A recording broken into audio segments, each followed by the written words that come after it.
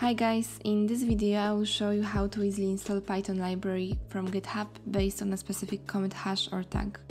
You may find these steps useful when you want to have the newest package version, but it is not officially released yet and therefore not available through normal pip installation, or in some other scenarios, like for example when you forked some library and changed it significantly to use for your own needs, or you created your own library but you have not published it yet. So let's go first to our project and create virtual env. I called my env and let's activate it. Now we can install our pandas library. I chose as an example with normal pip installation to see the difference between those two.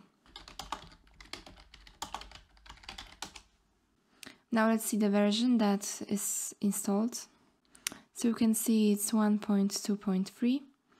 It's the current release. And now let's uninstall it. And let's go to GitHub to see the official code. So it's the place where we find all of the current changes. To install this library from GitHub, we need to have information about where this library is stored, so this URL, and also information about how we want to name this package installed from GitHub in our project.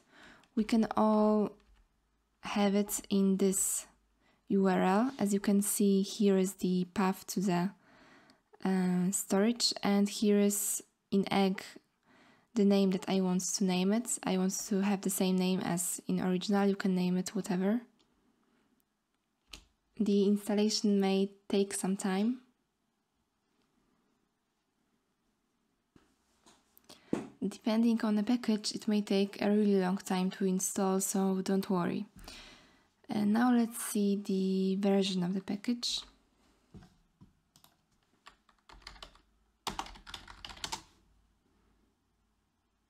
And as you may see, pandas version is now expressed as this URL with commit hash.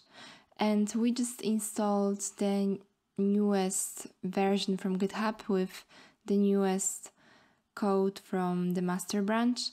But if you want to install a specific past version of package based on a tag or a commit, you can do it as well.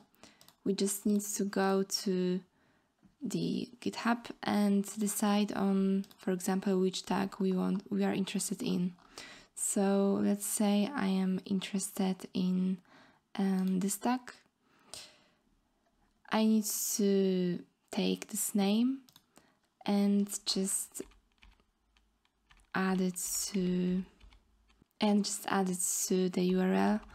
After the place where our library is stored, we add dot git add and a tag name and the previous known hash egg and name of the library. So let's install it using this specific tag. We want to switch to the branch.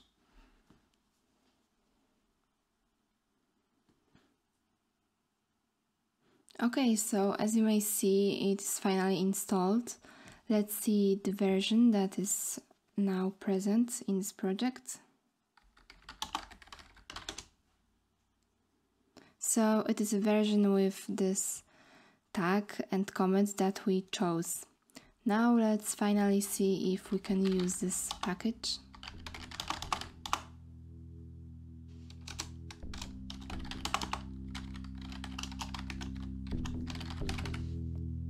Yeah, so this package is available. Yeah, so that's it for it. See ya.